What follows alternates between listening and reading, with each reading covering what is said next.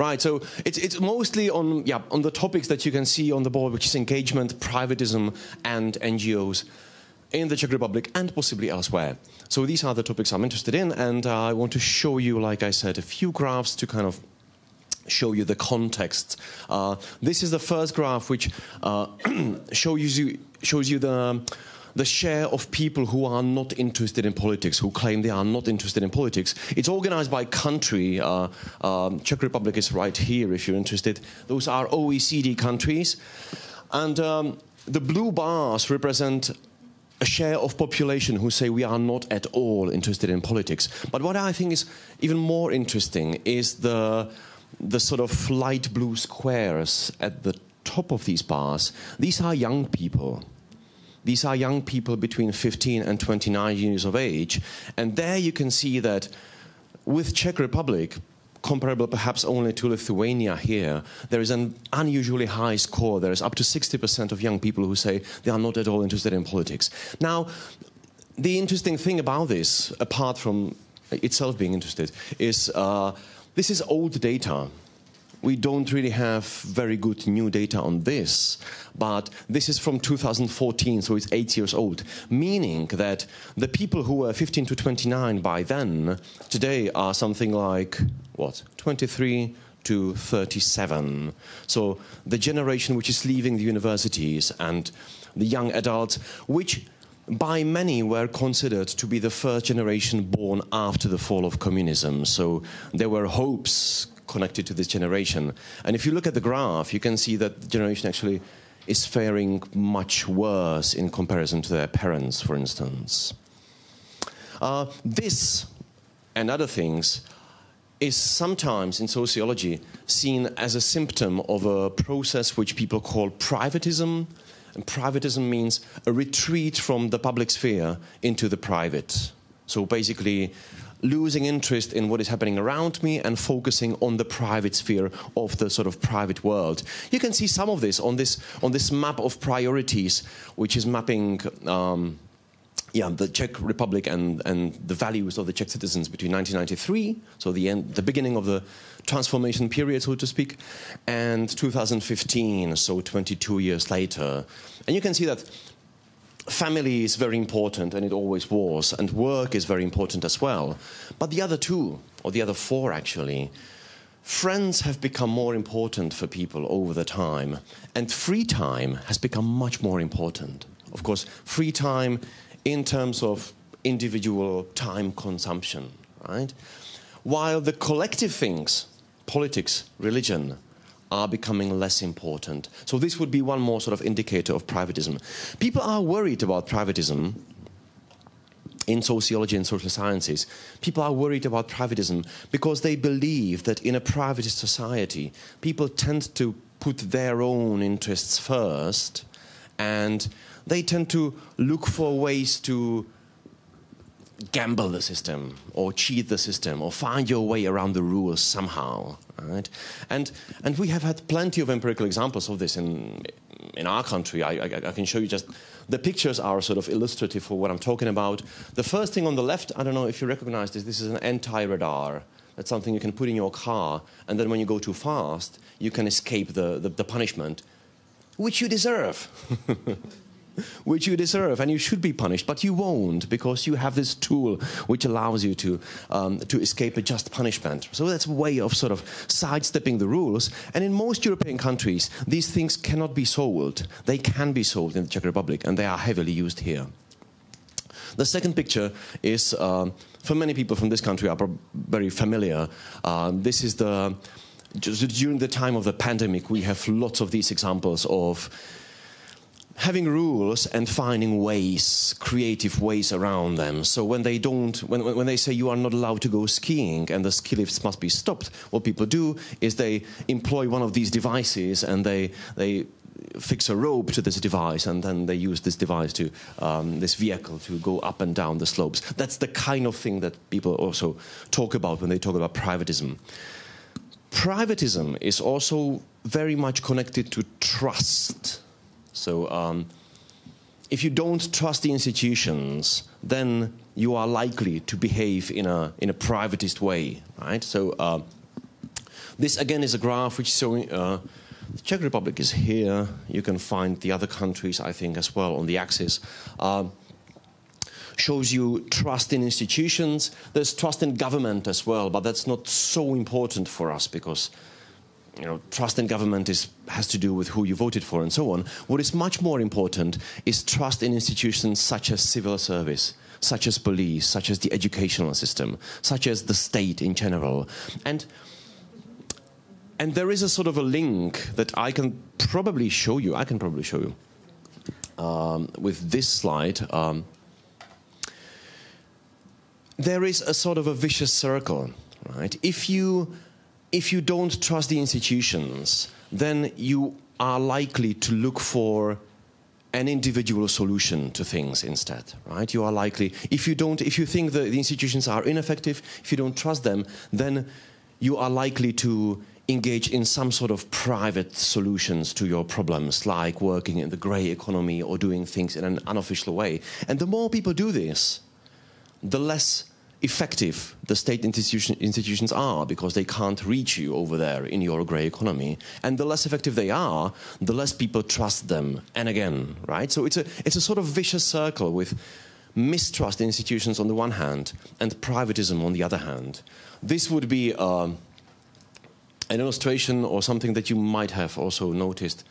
This was 2019, a story which went around the world from Romania, where a local entrepreneur was so heavily frustrated with the Romanian government's perceived inability to build a proper road network that what he did was he built a 1 meter of highway on his own land, and he made a grand opening where he invited the media, and he opened this 1 meter of highway so you can see how a 1 meter of highway looks like. And it was a very effective public communication. It was, you know, cited everywhere. And it was a publicity stunt, of course, but it illustrates the kind of principle that when the institutions doesn't work, or if I don't trust the institution, then I will do things by myself on my own. That sort of attitude. Huh? So, given all this that I've said, you would expect the Czechs to be very passive people in terms of civic engagement, which is not always so. This is the most recent data from the European Values Study, and it's about various kinds of civic engagement. So here's a question: have you ever signed a petition? It's organized. The blue bars say, yes, I have done, and the orange bar says, no, I would never do that. Okay?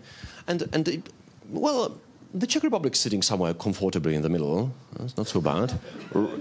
Right next to our brothers, Slovakia. So, like we always do. So it's not so, you know, the picture is not as bleak as I made it look like. And have you ever taken part in a boycott? Again, I mean, this is anecdotal evidence, right? This is a proxy, if you like. You can see on the graphs there are some countries which have a strong civic culture, like Sweden or Great Britain, and some which don't. But it's really a proxy. Have you ever attended a lawful demonstration? That's another question of this kind. So you can see that in terms of actually engaging in public matters, the Czechs are not so bad the way it looked like from the beginning. And I think there is something to do with there's something to do with culture. There is an explanation which has to do with culture. We tend to be engaged. We tend to look on civic engagement as something generally positive, but we tend to look at politics specifically as something negative. In a way that you can see that probably when somebody enters a political party and people react by, why are you doing this? What is in it for you? What is your private gain out of it? Because this is the privatist thinking. We tend to think somebody goes into a political party and you tend to think there must be a private profit in this in it for this person. There must be, right? This is the kind of thinking, the kind of suspicion that there is because in politics, yeah. So there's one reason that people often refer to politics as a sort of opposite of reason, of common sense, of hard work. I can, of course, remind you of the former Prime Minister of the Czech Republic, Andrej Babiš, and his party. He had a campaign which was explicitly built on this idea. There's politics, that's the bad thing, and then there's expertise and reason and hard work, and that's the opposite, so to speak. So people are engaged, but they are not so much engaged in politics, because politics is a dirty word. But we have a dirtier word than politics. Activism, of course. And again, people are active, but they can't hear of activism. Activism is something which is very much charged with negative meanings. Activist is somebody who is, opposed to rationality, opposed to common sense, and so on in the public discourse. So this should be somehow reflected. You would think this kind of stance should be somehow reflected in the trust that people have in NGOs in the country, in the Czech Republic. And it is, in a sense. These are these lines show you the levels of trust that people report for NGOs. The blue line is trust, the red line is mistrust. I think you can identify the point where these two lines cross and never come back, and that's 2015, and that, of course, is the refugee crisis. Okay. It varies very much by, not very much, but it varies considerably by age and education. But overall, there is this sort of negative or a mistrust in general. But again, this is the big picture, and there's a detail. These are NGOs in general, and now I will show you the levels of trust in environmental NGOs. Again, in an international comparison, and I have organized the data by the yellow columns, and the yellow columns say I have no trust in an environmental organization at all, not at all. Eh? This is where the Czech Republic is. So, say for Albania, the Czechs are the least trusting when it comes to environmental organizations, and can you explain a little bit why is that? Yeah, I mean, these are quite clearly different kinds of NGOs, right? There is a difference between NGOs and NGOs, and that's also the point that I'm sort of arriving to. And it's my final slide, so I might as well put it on. No, we'll explain now. I think that there is overall, if you look at the structure of NGOs in the country, most of them have to do with sports, and most people are engaged in sports. Or you have people who are breeding animals, you have gardeners, and you have all these kinds of NGOs that people don't typically perceive as NGOs. But then there is this public face of NGOs, which is a tiny, tiny, tiny, tiny little layer of NGOs, usually connected with the environment or with the protection of weak people, so to speak, so sexual minorities, racial minorities, and so on. And these NGOs are the sort of, like you see here, the sort of bad face of the sector, if you like. Even though, like I said, it's a tiny fraction. So we are able to live in this kind of schizophrenia. We are able to live in. We all are active and we all are in NGOs, but not these kind of NGOs, right? So there's a difference. There's a difference between NGOs and NGOs. That's the one point that you can see there. You have NGOs, and people are able to compartmentalize. People are able to make that distinction in their minds and see it as meaningful. So there's just some summary points to what I said. Privatism and mistrust in institutions are two things which foster each other. So they fuel each other. Privatism makes us trust institutions less, and mistrust institutions make us a privatist more, so to speak. There's a perceived difference between being engaged, being active, and being political. Being political, or even worse, being activist, is perceived as a bad thing, even though people are active, actually.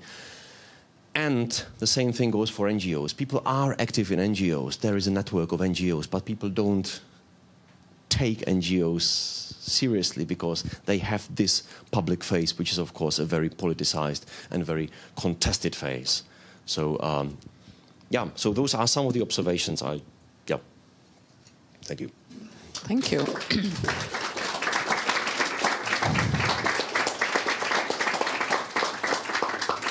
Thank you very much. I would be really interesting the thing with the environmental NGOs, because in Slovakia it's I would say a little bit opposite.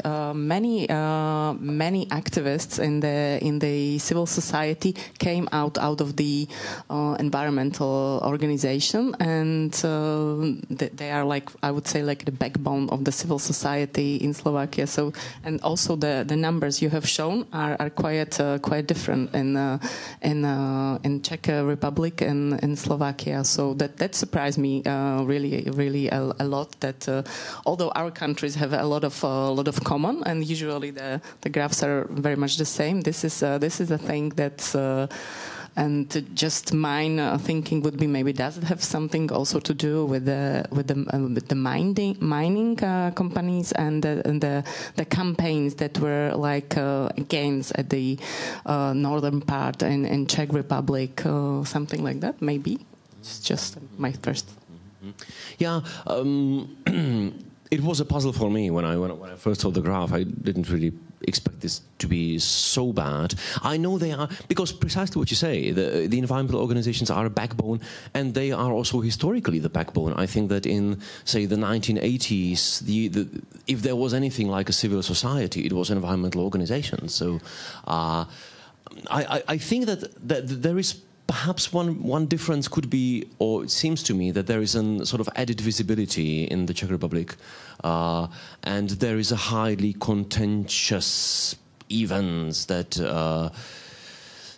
people use when it comes to actions by, say, Extinction Rebellion and so on, and it sort of becomes easily politicized. It becomes easily a part of a discourse. But the thing is, the people who would be protesting against the environmental organizations here, the politicians in particular, I don't think they really, speak about environmental organizations. There is a sense of, migration politics and environment politics, and it's all kind of glued together in a sort of political package, which is being sold to the voters as this is the evil thing, and it doesn't really have much to do with the environment. Actually, you can sell the environment as a conservative value, and people do that in other countries and elsewhere. It's very realistic option, but it's not what happens here. It's actually here environmental activists are seen as a threat for the system, as young people who have no idea what they are doing, school strikes, of course, the kind of, yeah.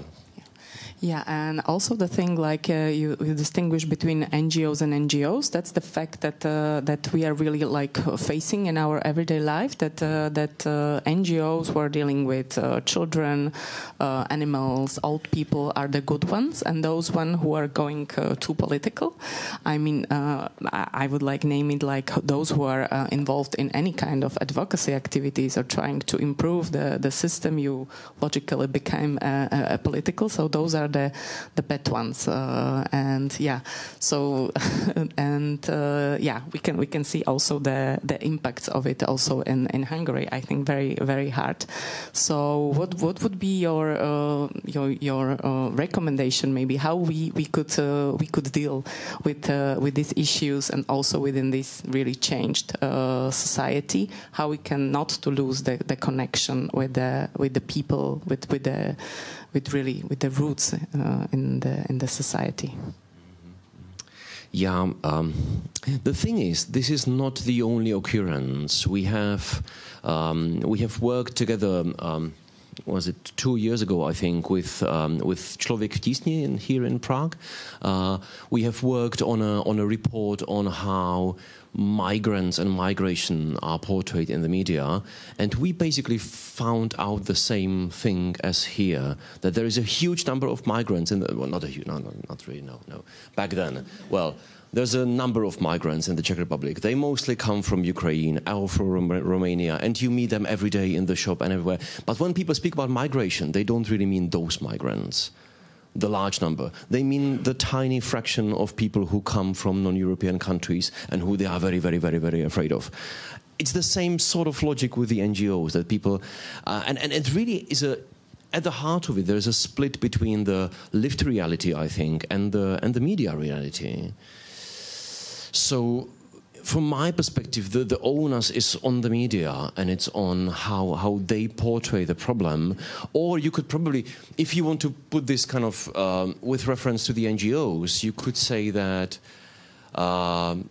you know, the agenda has been stolen from the NGOs. It has been stolen and sort of interweaved into other discourses and into some kind of political entrepreneurship where you can use this signifier to, you know, to say things.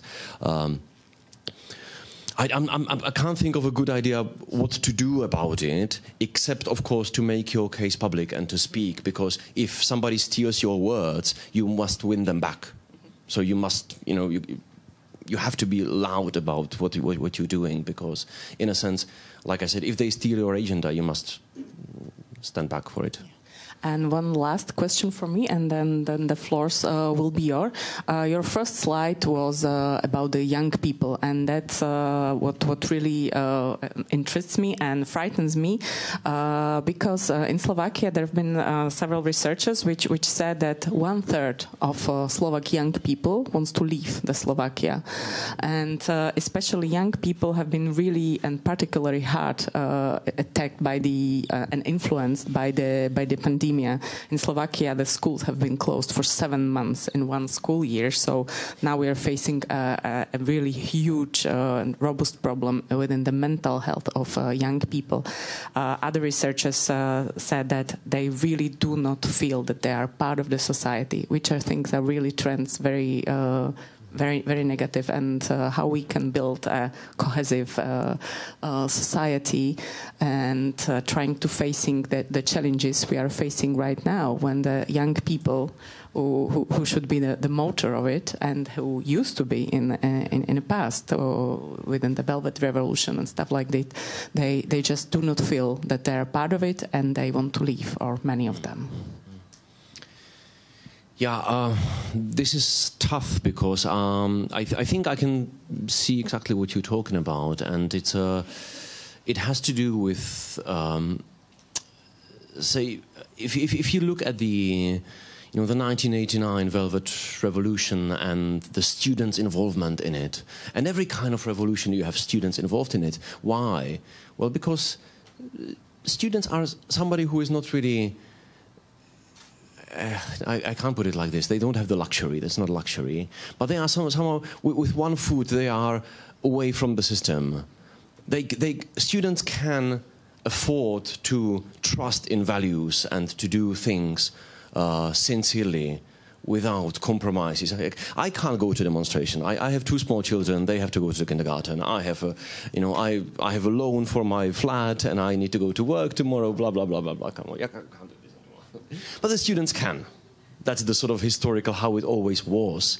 I don't think it's like this anymore.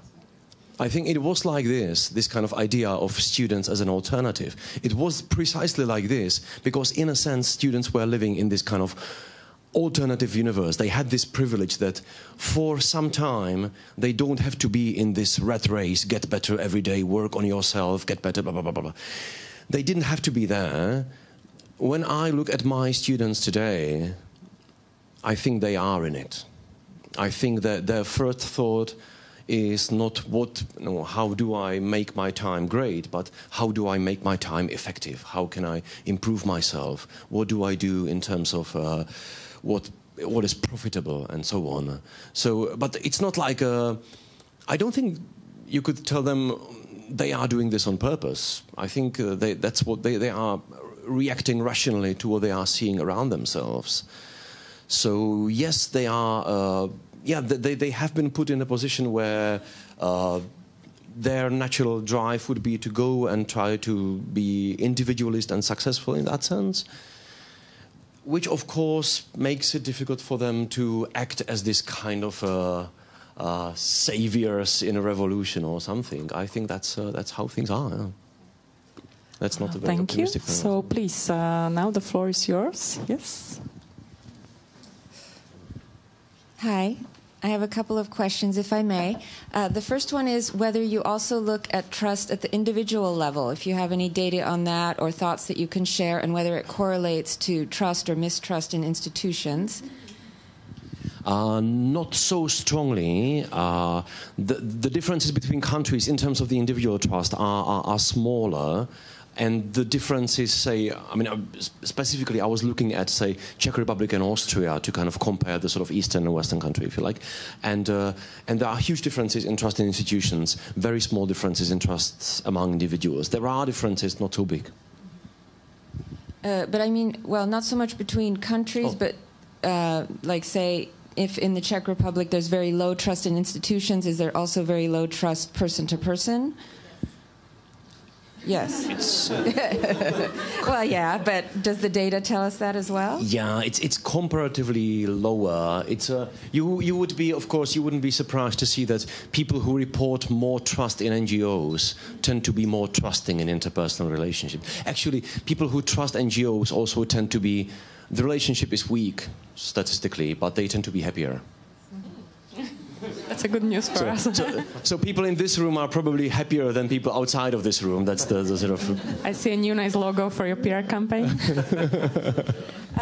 Thank you. I also wanted to ask whether...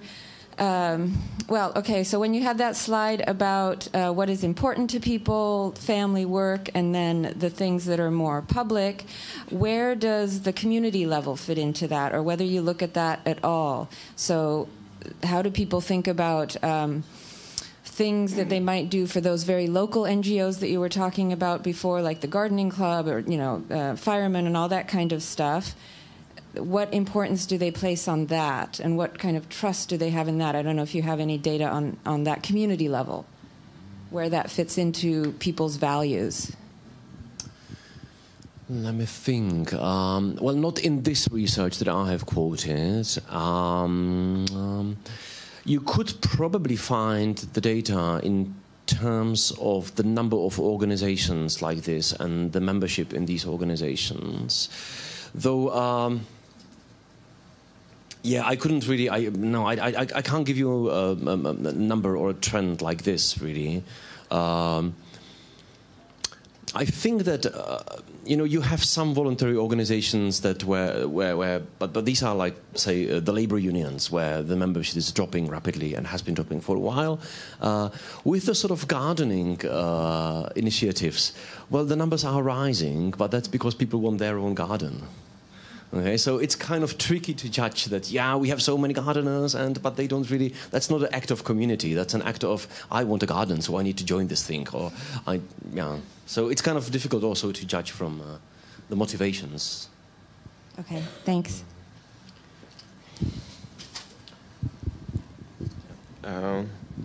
Petr Lebra, Glopolis. Thanks a lot, Pavel, for a really interesting presentation. It just reminded me that we have run quite an extensive research at the beginning of this project on perception of NGOs in the Czech Republic that I think we only shared with the consortium members, but we can make it a part of the package of documents for this conference and share it also with everybody else, including you. I also want to take this opportunity to make a small promo for your book, which your presentation is based on. Neznámá společnost. I was going to show it, but I left it on my bedside table, and I'm still reading it. I have about 2/3 through.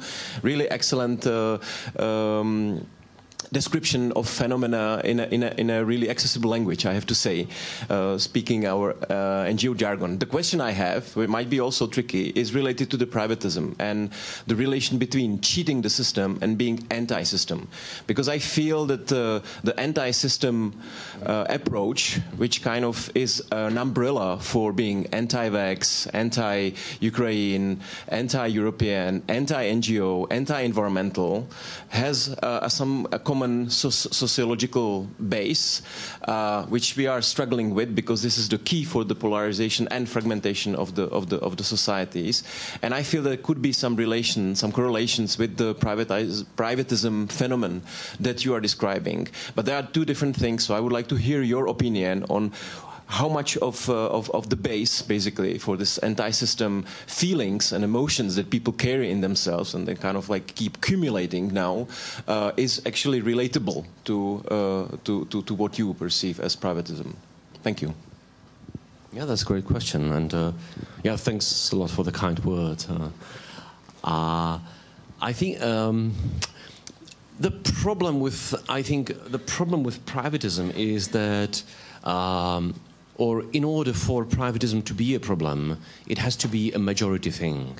So it has to be, you know, people cheat on taxes. People don't. So if you have a, you know, there's a worker who comes into your home and he says, let's do this without the paperwork. Come on, and let's, you know, you have a car, but you are not the owner because your wife is the owner because it's kind of, and she doesn't drive, but she's the owner of the car because people do this all the time. And the thing is not that people do this more or less, but that people consider this okay. That it's morally acceptable. It's not like, you know, if you steal a bottle of wine in a shop, it's not morally acceptable. You don't boast about it to your friends. But if you sit with your friends in a pub, you tell them, oh, don't, you know, ride the car to your wife. It's better. You know, you can speak about it openly because it's a majority thing and because people consider it normal, and you know that others are also sort of in it. So that gives it the sort of moral benevolence, while with the anti-system sentiments, I think that it's still not a majority. I think when I'm not sure how it looks now.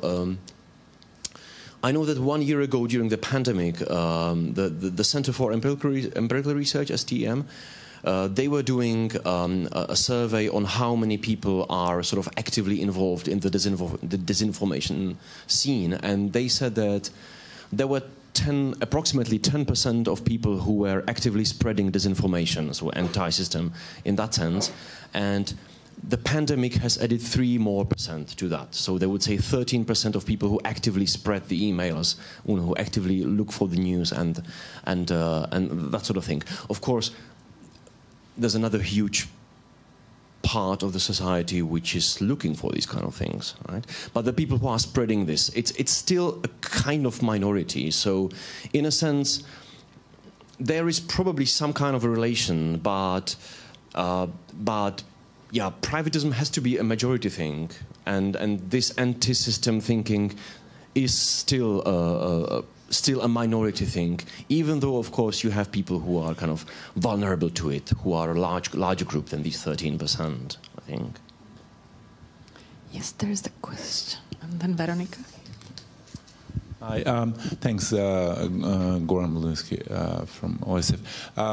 Quick question, whether you have data to show something about between the social classes or the strata about this sort of trust in the other, because I'm really curious whether it's broken down. And I'm asking with a particular thought on mind, because usually middle class is cheating a lot and is not aware. For example, middle class gets a cleaning lady paying in cash, and that's actually a subsidy to the middle class. You're thinking that the cleaning lady gets away with a tax, but actually she gets away without pension. And that means a major societal problem. And then when you move on, actually you see that the whole web is done to really help those on the top and the middle class. So is there any data that could disaggregate? And I have one short comment on the environmental organizations. I'm absolutely not surprised at your numbers. Actually, I'm surprised how in Slovakia it's more positive. Because why? There's an active industry appeal, active politicians appeal to make them bad. And more revolutionary they look, there's like, environment versus your job, environment versus your bread. And that has been won. And that's why actually I personally think from a comparative view, and this is not only Eastern Europe, it's also Western Europe, that the solution goes through economy. Actually, those organizations should simply scrap environment and say, like, it's better for you, for your well-being, economy, alternative agenda, and then coming to a real agenda. I personally think that regaining the agenda can be done only by proxy, meaning alternative agenda where you don't mention your words, you win the battle there, and then you slowly show the link that this is also the environmental agenda. Because some of those things have been tarnished beyond repair in the public eye because of politicians and businesses really actively putting resources in that. Thanks. Right, yeah, thanks a lot for this. I think we are, in terms of class, we don't, I mean, first of all, most of the graphs that I have shown regarding trust have a dimension of education, and education is also very typically a positive correlate of trust. So you can use education as a proxy for class and go from there. Of course, we don't have a good measure for class because we have income, but increasingly Czech Republic and other countries is becoming a country where inequality is not based on income but on property, of course, and you can't. Yeah, but the thing that you are saying about the cleaning lady, I think, is a perfect example, because we wouldn't even. Of course, you pay your cleaning lady in cash. People would think that this is how things are done, and people would take this for granted and normal. And I think it's a story of on the one hand, of individual behaviors, but on the other hand, of the institutional settings. Because, say, in Austria, if you have a cleaning lady, you can actually pay them. You can provide her with a Privatrechnung sort of thing, where she actually gets some minimal health security payments from that. You can actually do that. You can actually arrange that. So there's this possibility, and people can actually do this. Of course, they still don't do it so much because it's complicated. The easier way is just to give the 20 euro or 50 euro and let it go. But things change if you have. I think this is where the institutions could step in. This is where the institutions could provide a solution, because people pay. People do this. Engage in the grey economy and pay the cleaning ladies in cash because they don't see any other way. The institutions don't provide any other way of doing this. So yeah, I think that's an excellent point, and it's very much a middle class thing, right? Thank you, and I'm sorry, but we have time for one last question. I've seen Veronica. Thank you very much. Hi, my name is Veronica, and I'm representing Nadace Milana Šimečku. But before that, I used to work for Rada Mládeže Slovenska, who do a lot of research on young people. And we actually do have some data that is very interesting and relevant, which is also why I so impolitely shouted yes. There's a very low trust in individuals among each other. It's only 20%, whether it's adults or young people. Only 20% of people in Slovakia or Czech Republic, but post-communist countries in general, have a trust in each other. And there is exactly what you said. There's a correlation between trust in each other and trust in institutions, which is what we're battling with tremendously. But what we found out in one of our studies was that actually the membership in youth organizations contribute to a greater trust it increases from 20 to 30%. So young people who are members of youth organizations, they tend to trust each other more than those that don't. They have also higher trust in institutions. And what was very interesting, especially in Slovakia, was a comparative research from Slovakia and Czech Republic. And what we found out in Slovakia, that in the age cohort of 20 to 25, that was the moment when young people had the highest trust, either towards each other in the society, but then it went down, skyrocketed by 10% to 15%, which is very interesting. And our explanation at that time was that's the first time that the young people start to hit the labor market. And in Slovakia, especially for young people, the measures are they're not very. There's no safety net for young people, and when they hit the labor market, that's actually when they they're burned, and their trust in each other and in the networks that they have plummets down. And so I think when also looking at the question that is up there, what may be my or our contribution is actually work with young people, engage them, provide those networks, And, we, for future, may have a society that is more trusting, either in each other or institutions, would be my sort of contribution. If there is anything to add to this, I don't really. I think, you said it beautifully. Of course, I will be interested in your data. The age of 25 is interesting also. I think, sadly, also it may be because that's where people start hitting the realities of the housing market, which, of course, is a very frustrating experience, but I like what you mentioned, that you have this positive correlation between people being members of civic society organizations and being trusting, because I think being a member of something and being involved in some sort of collective effort also gives you a sense of self-efficacy, of being. Of I am able to contribute to something, I'm able to do something. And you can see how much people are craving for this feeling. With the beginning of the war in Ukraine and with everybody contributing, we want to have this feeling. We want to be engaged. We want to feel like we are contributing to history. Even when, at the beginning of the pandemic and this whole story about people sewing their own masks and so on and so forth. That's, I think people are, that's maybe the good news. That people want to be a part of something. People want to be a part of a solution, I hope. Oh, thank you very much, and I'm really, really sorry we have to cut this extremely interesting discussion, but we have to move on.